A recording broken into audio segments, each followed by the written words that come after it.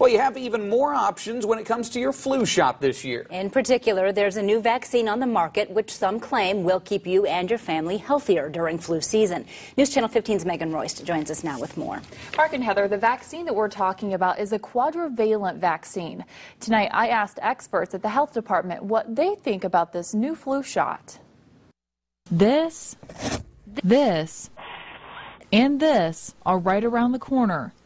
But the good news is you have even more options when it comes to fighting the flu. It's not so much just the traditional flu shot anymore. This is the newest option, the Quadrivalent Vaccine. Never before has an influenza shot protected people against 4 strains of the flu. Last year, if you got the flu shot, you got this, the Trivalent Flu Vaccine. It protects against 2 influenza A strains and 1 influenza B strain.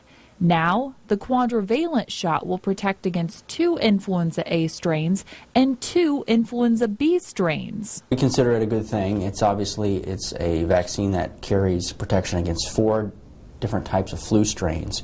So you would think if you have protection against 4 different types of flu strains, then your chances of getting the flu will be lessened. If you're sold on getting the new vaccine, you'll only find it in a nasal mist according to the CDC.